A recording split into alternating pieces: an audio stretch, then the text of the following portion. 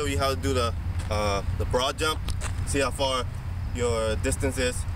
First, start off both feet at the line. Jump up. You want to jump straight up. Reach for the sky. Pull in your knees and then land. Yeah. And where you land is where the heel is. The heel of your feet. Damn, what? Whoa, let's get that right there. Wow, bring the camera right here, baby. Oh, man. And that's the jump right there. He's sitting real close to 9, man. Right to 9 feet right there. He hit right here. The back of his heel was right here. The front of his foot was on the top right here. So, I mean, he hit right there. Almost 9 feet. Wow. All right, so, Daryl, so basically, for me to get a longer broad jump, I mean, how can you help my game to make my jump longer? What do I need to do? Just practice every day. That's what it is. Okay.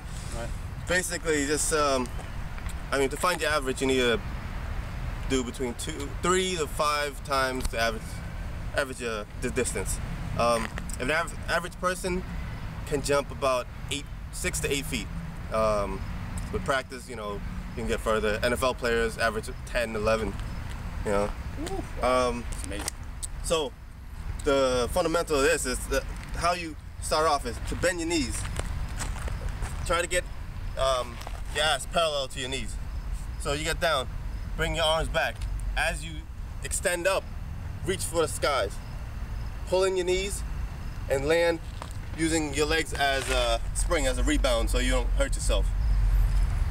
And once you land, just make sure you don't fall over and hurt yourself. Keep your hands in front of you. I'm gonna show a little jump as an example.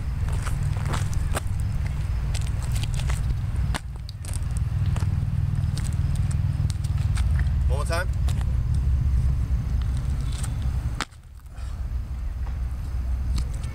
And that's how you do a broad jump.